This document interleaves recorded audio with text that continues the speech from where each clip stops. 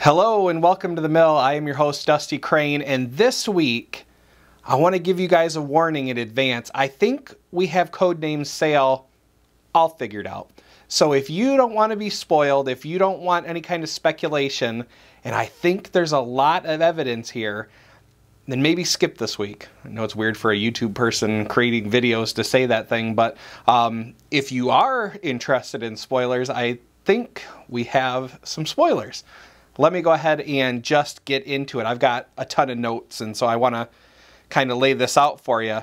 So Codename sale, we are reaching the point of I can't stop what I'm going to say anymore. So 5, 4, 3, 2, 1. Okay. Codename sale, a remake of Libertalia. That's what I think. Now, here's why. Before I go into this, let me just say that I don't know for sure, right? I can tell you what Codename Gold is. I'm not going to. Jamie's going to tell you what it is in a couple weeks anyway, but that's like the extent of my insider information.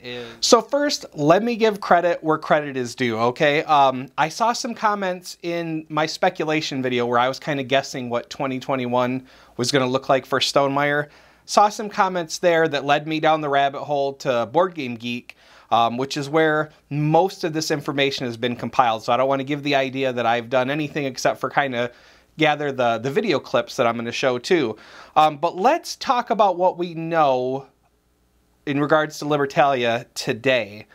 Asmodee is the last known publisher of this game. And it's been tremendously hard to find for years.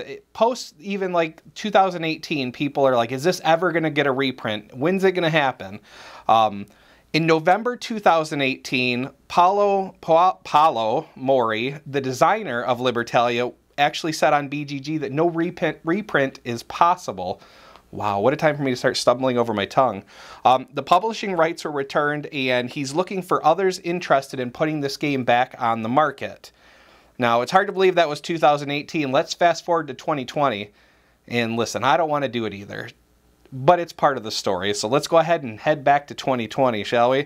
But before I get to that, now I seem to remember a Facebook live stream where someone had told Jamie that the rights to Libertalia had been returned to the designer, but I was not able to find that video. But big deal anyway, right? Big deal. The rights were returned. What's that have to do with Stonemaier games? They're not restoration games. They don't do remakes. So why should they care at all? Well, there's a little bit of history there. You see, while I was doing some research on this, I found what I think might be Stonemaier Games' first website, and it's out on WordPress. So back when Stonemaier Games was just a little bitty baby company, in the About section, Jamie describes his top 5 Euro games, and along with Libertalia, which is mentioned there, it's also mentioned are Agricola, Stone Age, Tzolk'in, and Alien Frontiers. So a little bit of history there with Libertalia. Let's fast forward to July 22nd of 2020. That's the first instance that I can actually find where someone brings up Libertalia to Jamie on the Facebook Live. And it was actually Kyle Mullaney who says Libertalia needs to be reprinted. Is that something that Stonemaier would buy and reprint? How would you make the decision to buy an out-of-print existing title? Jamie had this to say. I wonder if I should just try to get the rights to Libertalia. I mean, I love Libertalia. It fits all of our design principles, or most of them. We'll see if we can get the rights to that. Then, a week later, Kyle is back with this. Kyle says, any news on Libertalia? So yeah, I posted about how much I love Libertalia the other day, both in terms of my pirate-themed games, and I might have done a video about it for the first time. It might have just been the pirate-themed games.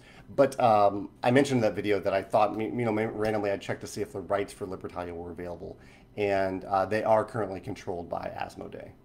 Yeah. Okay, so Jamie says that the control is still with Asmodee. Now, I don't understand how this works if 2 years prior, or a year prior, that the designer was saying the rights were returned back to him, but because I know so little about this industry, I don't know if it's something where the rights are back to him, but Asmodee can still technically make it for a year or two. I don't know. In any case, that was it until August when Jamie updated his top 10 favorite games videos where he had this to say. My number 8 favorite game right now is one that was on this list for years and then dropped off because no one really wanted to play it. And now it is back because I love the Libertalia implementation on Board Game Arena. It's such a simple game. Every player starts with the same 9 cards out of 30. They're 9 randomly determined cards, but all players start with the same 9 cards. And on your turn, there are really no turns. It's simultaneous selection. You're choosing one of those cards to play, putting it face down, and then all players reveal the card at the same time. And they're pirates that end up on a ship in a specific order depending on the numbers on those cards. The cards are numbered 1 through 30. And they have different benefits that trigger as you trigger them left to right, and then you gain booty or loot. I think it's called booty in the game. You're gaining that from right to left if your character's still left on the boat. There are daily benefits that you're getting as long as your character remains in your section of the game, in your hand. Well, not your hand, but your play area, your tableau. And then there's end of round abilities that you get if your character is still in your tableau as well. Just a broad cast of characters, a lot of personality to the characters in this game, and I love the simultaneous play. And it's, even though there's a lot of interesting decisions in the game, there's also a lot of fun interaction, and it's not spiteful interaction for the most part. While you can directly interact with the player on either side of you, your neighbors, but there's also non-targeted interaction in terms of how your characters activate when they're on the boat. Just a wonderful game. I love it. Libertalia, super easy to teach too. Really easy to teach and play. And Board Game Arena has a great implementation of it. That's my number 8 favorite game right now. So not exactly earth-moving. He likes BGA's, Board Game Arena's implementation. It could mean nothing at all. The Idea remake, though, was revisited by Vito in September. Vito says, you mentioned possibly getting the rights to Libertalia a few weeks ago. Any thoughts on that? You know, I looked into it, and it's owned by Asmodee. I don't think there's any way Asmodee is going to get rid of Libertalia. So probably not. Maybe I could ask. I didn't even know if I should even ask them because they're such a huge company. But I do love Libertalia, and it would be fun to bring to more people. So, you know, I didn't actually ask them, so I will ask them to see. Later in chat, Pete includes this. He says, Asmodee's been divesting lately. Maybe Libertalia is a real possibility. And that leads us into October. In October, a whole lot of stuff is going to happen that kind of throws leaves on the fire. I mean, and by that I mean, you know, the saying, where there's smoke, there's fire. Well, it is about to get toasty here in the mill. Because BGG user Richard Sampson says Jamie bought his copy of Libertalia from the Geek Market on October 2nd. Now this next bit, I haven't confirmed, and I'm not going to. Since it's out in a public forum, I'm going to go ahead and talk about it, but I'm not going to go down this particular rabbit hole because I think there's a lot of fun to be had in surprises, and I feel like this is just a little bit too close to confirmation for my liking, but it's out on BGG, it's public, I'm just going to go ahead and read it. Without the confirmation, as I mentioned, BGG user David Maznato says a trademark was filed on October 7th for Libertalia by Stonemaier Games.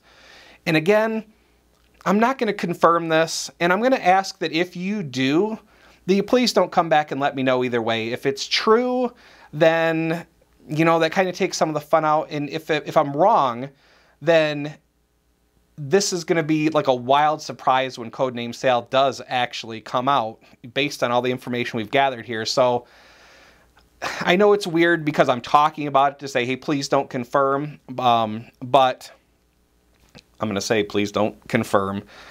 Let's go ahead and continue. Vito says, did you ever hear anything back about Libertalia? I've dreamed about a Stonemaier Games production of that game. Thanks, Vito. Yeah, I love the game Libertalia, and it came up. Vito was referring to a few months ago. I mentioned it in one of my top 10 lists, and someone said, you know, I wish I could get this. I wish it could come back in print. Why doesn't Stonemaier Games get the rights to Libertalia?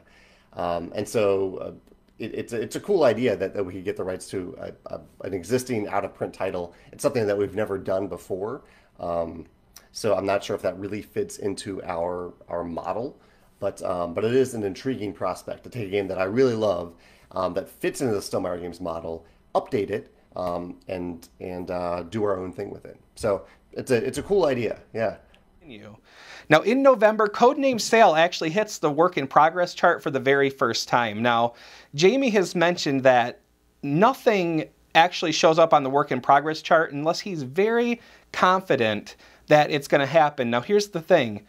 It shows up and it's already got a yellow in design and art, which seems pretty quick given the circumstances, but you know, that is what that is. Now this month, January 2021, Codename sale is green for design. Art is still in process, but so is development and blind playtesting. Now 2 months is pretty quick to put all of that on the chart, in my opinion, just based on some of the progress we've seen in other titles. Now there was another bit of information on BGG that I couldn't confirm, and it wasn't for lack of trying. I looked, but I wasn't able to find. BGG user Jeffrey Putnam actually mentions that Jamie's had a few posts regarding feedback for changes that people might be interested in seeing in the game.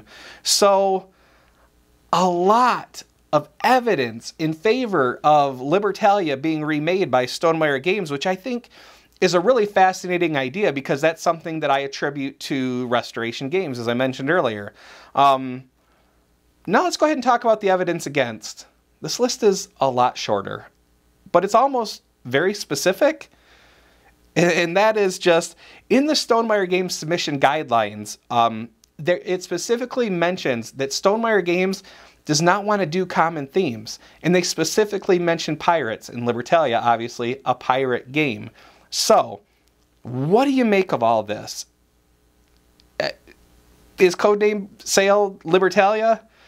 If so, it's a remake. I cannot imagine it's just a rip Asmodee's label off and put Stonemaier's label on and make it. I would have to imagine this is kind of like a reimagining. So, what do you think? What would you like to see? There was a lot of comments about expansions. I don't know if that's something that Paolo had mentioned that he had ideas for, or whether or not people would just like to see it. There were some updates that people had requested. So do you have any ideas for Libertalia? If Stonemaier were to remake it, what would you like to see happen? Go ahead and drop those in the comments. Let me know if you think I'm way off base, or are you equally convinced that Codename sale is Libertalia?